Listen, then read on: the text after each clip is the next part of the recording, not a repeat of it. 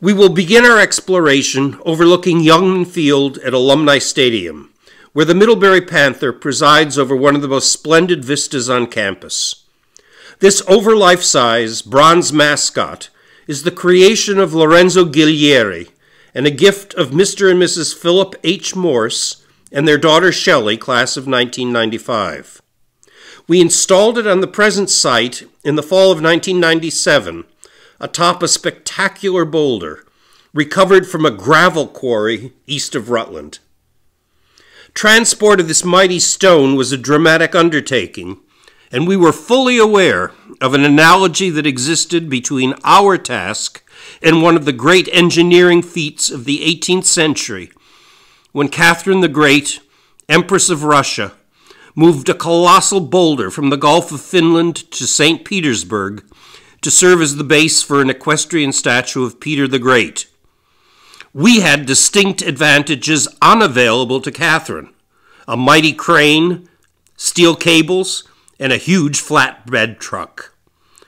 A talented team of stoneworkers from Stowe modified the boulder, as unobtrusively as possible, to accommodate the pose and dimension of the Panther. They achieved their task so expertly that even from a hypernaturalist perspective, we read the ensemble as an animated feline who has just leapt to the crest of this rock, rather than as an artwork surmounting a base that was carved to support it.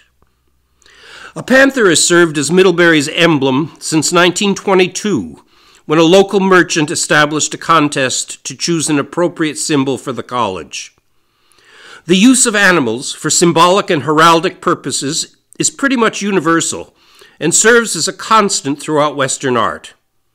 From antiquity until the Age of Reason, rulers routinely compared themselves to powerful animals like eagles or lions in order to enhance their stature. In the 19th and 20th centuries, American colleges and universities co-opted the practice, choosing animals as mascots imbued with less symbolic urgency.